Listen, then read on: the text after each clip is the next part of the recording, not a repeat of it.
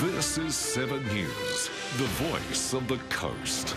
Tonight, one person dead, 2 men in custody after a day-long manhunt on the mid-North Coast. Compensation unlikely for Optus customers after one of the worst outages in history. I'm Daniel Gibson. Later on this news hour, dozens of firefighters race to stop a house fire from spreading. And Aussies struggle with the interest rates, but the NAB post almost $8 billion in profits. 7 News begins now. Good evening. 2 people are in custody tonight following an intense manhunt on the mid-North Coast. One person is dead and another injured after a shooting spree that spread from Taree up to Kempsey with a gunman firing at random. Samantha Crowe is live in Port Macquarie after covering the police operation today. And Sam, residents have been on edge. Absolutely, they have been. Nick, some residents were told to stay inside and lock their doors. Schools did the same. We were warned there was a shooter on the loose and a major police operation underway. This afternoon, 2 men aged 26 and 32 were arrested in Kempsey. Dramatic arrest scenes in Kempsey. Police move in on 2 men hiding in scrub on the bank of the Macleay River. The pair pulled from the bushes, thrown to the ground, handcuffed and carried away. It follows a day-long manhunt for a shooter suspected of killing one person, firing at police and injuring another. A body was discovered early this morning laying on Fernbank Creek Road in Port Macquarie, triggering a search of the surrounding area. Residents were warned to lock their doors and stay inside. They wouldn't really tell me anything about what's going on. I was just told to stay inside. The shooting spree started at Coopanook, south of Port Macquarie, where a motorist sustained a bullet graze to the arm. Shots were then fired at vehicles in Telegraph Point and Cundabung. A police car was shot at on Fernbank Creek Road, the same road that body was located. Certainly suggests the information that we have at the moment, they were random incidents. We can't find any link at this stage between the victims or any potential POIs. This morning, a dark grey Mercedes dual cab ute, which was believed to be used in the shootings, was located at Wayne Richards Park in Port Macquarie. Forensic testing of that vehicle is underway. Wayne Richards Park has been evacuated and is being treated as an additional crime scene. Police are searching the surrounding streets and bushland. Police door-knocking the streets in the vicinity looking for 2 people, one of them a man of Aboriginal appearance and approximately 30 years old. Bit chaotic down there, especially having young children in the area, knowing that somebody's running around. It is a lot scary, yeah. Nearby schools locked their doors with no one allowed in or out. It wasn't until 3:15 this afternoon that the 2 suspects were located and arrested. Mid-North Coast residents in shock over the day's frightening events. We don't expect that sort of stuff to happen here. Pretty shocking, to be honest. Sam is back with us now. And Sam, do we know what triggered today's events?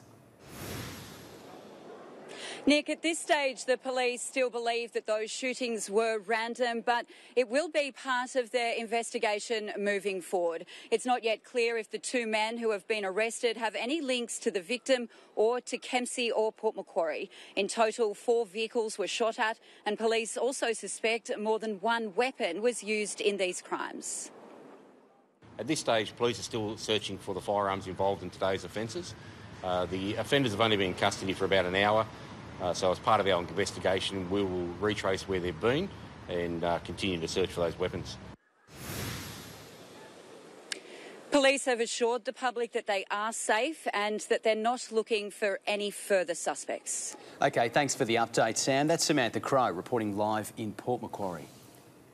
2 weeks on from the Nimboida bushfires, it's been confirmed that 90 homes were saved in the blaze. However, 3 homes and 16 outbuildings were destroyed. Those who lost their homes, especially temporary dwellings, are desperate for more help. Only a few burned springs remain of Danny Evans' new bed. He had lots of water pumps, tanks and irrigation to fight, but all destroyed after he fled the fire. And you can't ever be prepared enough. That's one message I'd like to get out. You know, like I'd done dry runs with all this stuff and I thought it was good. But when push came to shove, the sprinklers were clogging. The whole water system was clogging out of the tanks. Losing also his camper van home he lived in after the Rapville fires. In those fires, I lost a lot of personal things that were quite important to me. I lost my grandfather's watch. Today, RFS helicopters mapped hotspots for ground crews to stamp out. We had 10 loads of water at least dropped by a chopper, so that aerial support was incredible. Not only were there choppers, there were 3 choppers here, there were fixed wing planes that were picking water down at the dam. These Nimboida fire survivors met today in a rebuilt home.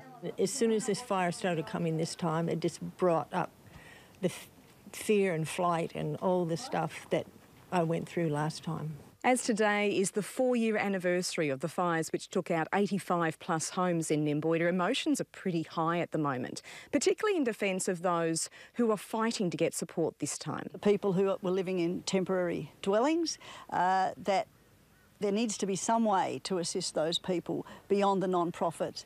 It's hard enough to go out and ask someone for it, but they'll turn you away, you know. And it's just doesn't seem to be there. I don't get it. I don't get it why Centrelink won't give a $1,000 disaster relief payment. Like, this is a disaster. Member for Page Kevin Hogan has contacted the Federal Ministry for support. Claire Simmons, 7 News. Fire crews are continuing to mop up a number of blazes in the Tenterfield Shire. Nearly 50,000 hectares has been burnt so far. The fires remain at advice level and are all now under control. Heavy machinery has been brought in to clear dangerous and hazardous trees in the area. A bushfire recovery centre has been set up at the Tenterfield Memorial Hall for anyone affected by the fires and in need of help. Local businesses are calling for compensation after millions of Australians were affected by the Optus outage. They say the fiasco has cost them dearly after banking and mobile services went down. Left in the dark and refused compensation. Yesterday's fiasco was a disaster. More than 10 million Optus customers are feeling the pinch after services went down for more than 12 hours yesterday. Business suffers enough in this country. And things like that we really just don't need. Snoops Ballina was impacted by the outage. Owner Jodie Ollis says she couldn't make or receive any calls, instead resorted to social media to try to keep on top of business. Yeah, well, I could have potentially lost new customers. I could have lost customers from today, which then I wouldn't have been able to fill appointments for being today, you know, in short time frame. Now an inquiry into the outage is being looked at by the Senate and federal government, hoping to give Australians an explanation as to why connectivity went down. Did Optus put profits ahead of the public interest? That's what Australians are asking today, and that's what they deserve answers to. Some locals agree people should be compensated, while others say it's just bad luck. Yeah, it was chaos yesterday. I've got family that have got Optus, and yeah, it was not good. Of course, there were so many businesses put out and people. Yeah, sure. They paid for the service, for sure. I don't think so. I just think it's part of doing business in Australia. If you're out, you're out. And I doubt that Optus would have planned to be out. And they would have got it back on as quick as they could. So. In a statement to 7 News, Optus said from Monday, eligible postpaid customers, including small businesses and consumers, will be able to access up to 200 extra gigabytes of data. Prepaid customers will receive unlimited data on weekends until the end of the year. Elise Holden, 7 News. The backlash continues over the loss of 000 calls to Optus customers in the nationwide system failure. In Nimboida today, electrical crews were out restoring power to the Optus towers. As the only local tower, it carries all the mobile emergency calls. But power was also lost in the fires a fortnight ago. A temporary generator was put in to run the tower after 3 days of no service. So Optus, I don't know what you're doing, but leave a generator out there permanently and set it to come on when the power goes out, and none of this would have happened. You know, everyone would have. It was panic, absolute panic, and no one could make a phone call. RFS crews had asked residents to call 000 if their homes came under threat. Coffs Harbour councillors are meeting tonight in their new chamber for the first time since the Gordon Street building opened. Claire Simmons joins us live now. And Claire, the new council structure opened 7 weeks ago. Maddie, Yarrilla Place opened on September 16, a couple of months behind schedule and at a cost of $82 million. The original budget was $76 million. Councillors continued to meet in the old chambers while finishing touches were completed to the upper floors. Thanks for the update, Claire. Claire Simmons reporting live there for us tonight in Coffs Harbour. The New South Wales suburbs most at risk of coastal erosion have just been revealed. Yamba, Port Macquarie and Palmer's Island sitting among the top 20 locations. Byron Bay's infamous Main Beach also sits at number 11, the popular spot disappearing in wet weather. InfoTrack, the organisation behind the report, warns erosion will affect more than just beachgoers. This information is absolutely critical for a home buyer today. It'll affect their ability to borrow money, their insurance premiums and the future value of their home. While Old Bar isn't in the firing line for now, it will sit among the most at-risk locations in the next 3 decades. Well, Kirsty joins us now for a look at today's weather. And Kirsty, gloomy with some showers around today. Yeah, that's right, Maddie. Nick, hello to you both and good evening, everybody. We did see some unsettled conditions today. It was mild, though, with temperatures increasing. Cloudy with showers, certainly for southern parts of the region this morning, about Taree and Foster, further inland around Dorrigo as well. That was before storms and lightning moved through Coffs Harbour, around Nambucca Heads and even into parts of the northern rivers about the mid-afternoon. Temperatures today up around the mid to high 20s, and it did feel relatively muggy. Very windy northeasterly winds at Ballina up at more than 40 kilometres an hour. Showers easing to a mostly cloudy evening, but we are expecting some areas of rainfall again tomorrow. We'll have a look at that forecast a little later on in the bulletin. Sounds good. Thanks, Kirsty. We'll see you soon. Still to come in 7 News, a new home care hub opens its doors in Ballina. And Catholic Care reaches a significant milestone, 10 years in the making. And a little later on this news hour, a smoke alarm saves a family just in time as their townhouse burns to the ground. The first of the big four to raise interest rates again, now reporting a multi-billion-dollar profit. And Israel cops intense global scrutiny over its Gaza exit strategy.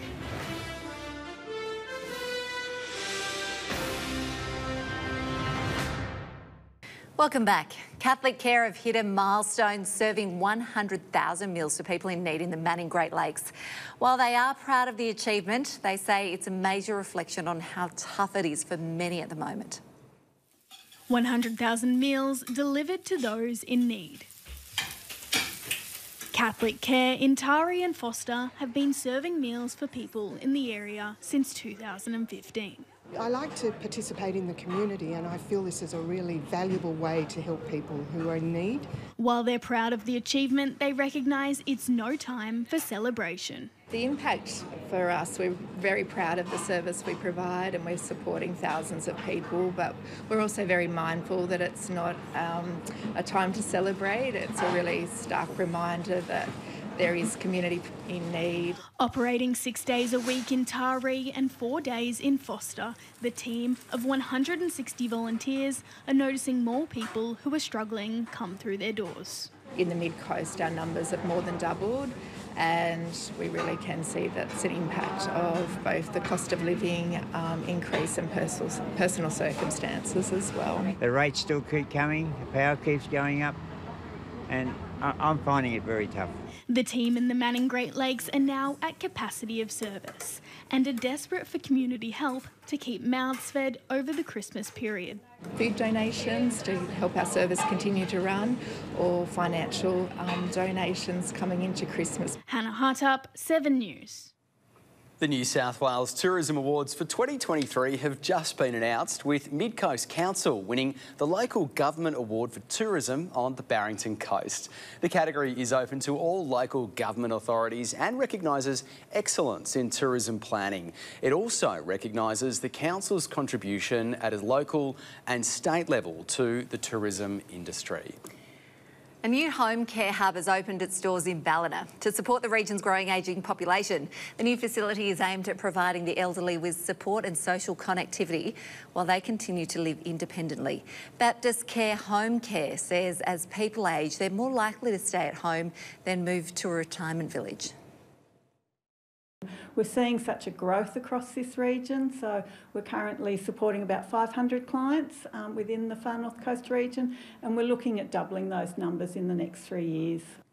Baptist Care hopes to expand its services to Lismore, Coraki and Casino in the future.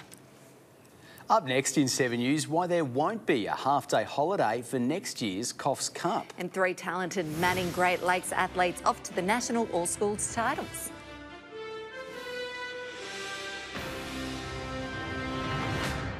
Tomorrow on Sunrise, the at-home tests for Aussie mums and dads to see if you're living with ADHD and the new treatments that work. Plus, from living in a van and busking on the streets to global fame and fortune, Tones and I performs Dance Monkey exclusively on Sunrise. See you in the morning. 3 talented athletes from Foster are ready to compete at the Primary School Athletics Championships in Tasmania. Mixed with nerves and excitement, the kids are hoping to come away with some big results later in the month. The next generation of athletic stars are hitting the track, bound for the Primary Schools Athletics Championships in Tasmania this month. It's a massive effort for them to compete, especially being regional towns. They're competing against big private schools in Sydney. Jack and Alexia will compete in the multi-class categories for long jump and track, while Ella will compete in her favourite event, the high jump. High jump is my favourite event. It's my favourite because it's challenging, like every new height is a new experience, every new carnival is a learning experience, and like I get to gauge on what I need to improve on and how well I did. The kids just returned from the qualifying state carnival in Sydney with a haul of medals to show for it. Now training hard, getting ready for the championships ahead. So I just there's a track in my school that I run around every Wednesday. Just start training for when I go down there. Especially, you know, with our multi-class kids, it's a little extra work for them to try and develop those skills, but they're working really hard and training to try and make sure that they can be the best that they can be when they compete. As the date creeps closer, nerves and excitement are settling in. Too excited. Super. I'm hoping for probably a top 8, but a medal would be awesome. Hannah Hartup, 7 News. Half a day off for the Coffs Cup may come to an end tonight as councillors vote on the local event's public half holiday. Numbers were up 10% at the Coffs Cup when organisers changed the date from a Thursday to a Friday. While corporate networking is a big part of the event, plenty of other businesses were forced to pay staff double time to work the afternoon. The event ran for the first time on a Friday and without the usual half-day public holiday. Yeah, Friday helped with the travellers. There was a lot of out-of-town people, made it a weekend, which is great for the economy. But also I think there was a lot of mums and dads that usually were tied up with that bus route where the schools closed at midday. Councillors vote tonight if they should accept a recommendation not to apply for a local event half-day. Lismore City Council is asking locals to have their say on a new skate park in Gunnellabar. Keen riders and skaters are invited to head to the park on November 17 to voice their opinions. A free barbecue and sausage sizzle will be provided between 4 and 7 p.m. A number of coaching sessions will also be available for the kids following the night. Lismore Skate Park is also set to undergo a transformation after it was closed in September due to safety concerns. The community has until November 18 to provide feedback on the council's webpage. Still to come in 7 News, Kirsty is back and she's got your all-important local weather forecast. Good evening, everyone. A low-pressure trough triggered widespread showers and thunderstorms across parts of our state today. This system will continue to deepen tomorrow, mainly in the north, while onshore winds drive wet weather along our coastline. Following this, a high-pressure system should bring drier skies and hot temperatures into the weekend. And early next week, that's ahead of the next wet weather system that looks to sweep through the state from Tuesday. Following tomorrow's wet weather, the North Coast is likely to see a period of clearer skies. Around 5 to 10 millimetres is on the forecast, though, for parts of the coast with the arrival of that trough into next week. First to our Friday forecast, we are expecting a few scattered showers along the coast tomorrow, driven by those winds pushing that moisture onshore. Around 2 millimetres, but up to 8 millimetres is likely, and we could see thunderstorms around with gusty northeasterly winds. Most of that wet weather developing to the south. Further north, clearer skies around the northern rivers at Casino with 26 and Tweed Tweed Heads also 26 degrees. On the waters tomorrow, north-northeasterly winds around Byron Bay at Coffs Harbour around 20 to 25 knots. A strong wind warning does remain in place. Further south, though, up to 30 knots, with sea heights increasing to 2.5 metres. On to Saturday, a slight chance of a shower on higher ground, really no more than about a 20% chance. Most of the day is looking partly cloudy, but also windy. Those winds strongest during the middle of the day and then becoming lighter during the evening. Byron Bay, some cloud cover, 23 degrees. Lismore, the mid-20s, and Evans Head also a top of 25. To Sunday now, a sunny and warm morning. We can see those temperatures increasing. Foster a top of 30, Taree and Wauchope 33 degrees. In the afternoon, a slight shower or storm and those winds becoming stronger. Casino 25 and at Tweed Heads 25 degrees. Certainly a little bit of everything over the next few days. Yeah, it sure is a mixed bag. Yeah. Thanks, Kirsty. Now for a quick look at fuel prices around the region. The best for unleaded in Taree is $1.96 at the United Servo. Diesel is $2.17 at the United as well. In Lismore, the Mobil has unleaded posted at $2.04. The Liberty Servo has diesel at $2.20. B&E Doherty at Wauchope has unleaded at $1.92 and diesel for $2.13. And at Coffs Harbour, unleaded is $1.89 at the Mobil, and Liberty has diesel for $2.15. And that's all we have time for tonight. Thanks for watching. You can catch up on our website or, of course, at 7+. Right now, Dan's got your national news. Enjoy your night. We'll see you tomorrow at 6 o'clock.